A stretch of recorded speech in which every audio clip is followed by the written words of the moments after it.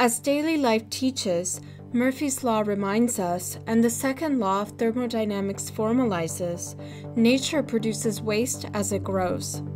Drosscape investigates the entire urbanized region as a waste product formed by and linked to economic and industrial processes. Waste in the urban landscape emerges out of an amalgamated zone of that which is considered vast and that which is waste. Drosscape, Wasting Land in Urban America, is a guide to this vast, hitherto largely ignored field of landscape waste.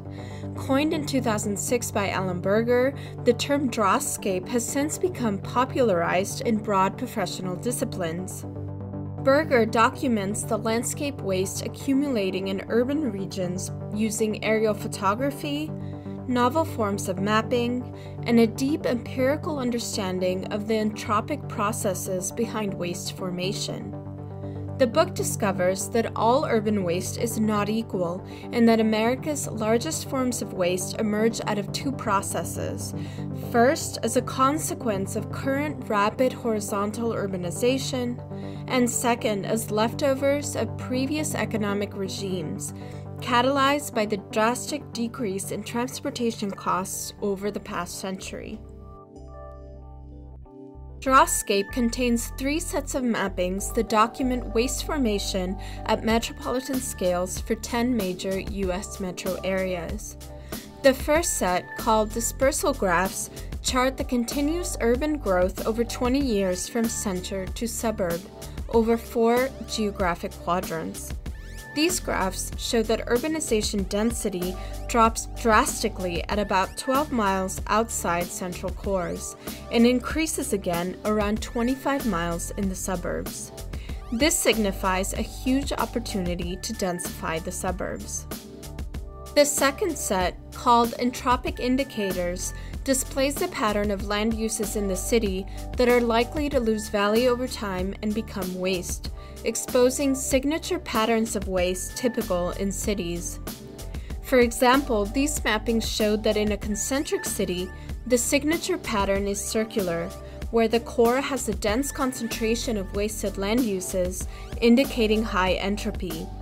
In fact, the 2008 economic crisis confirmed the signature as accurate. The third set, called spindle charts, tracks manufacturing loss or gain over 30 years, mapped over distance from the central core. It reveals an astonishing amount of growth in manufacturing 40 to 70 miles outside the central core in suburban areas. Drosscape also contains a brief manifesto for the challenge of designing with urban waste. A couple of highlights are that waste landscapes are a natural component of every dynamically evolving city, and thus an indicator of healthy urban growth. Therefore, planned and unplanned horizontalization around vertical urban centers is neither intrinsically bad nor good, but a natural result of growth. In addition to its intellectual merits, Drosscape has also received notable awards for its layout and graphic design, including ID Magazine's 53rd Annual Design Review Silver Medal for Design Distinction. Drosscape was named a Top 10 planning book by Planetizen in 2007. It has been reviewed in dozens of media outlets and has led to other commissioned research projects, including several grants from Toyota Research Institute of North America.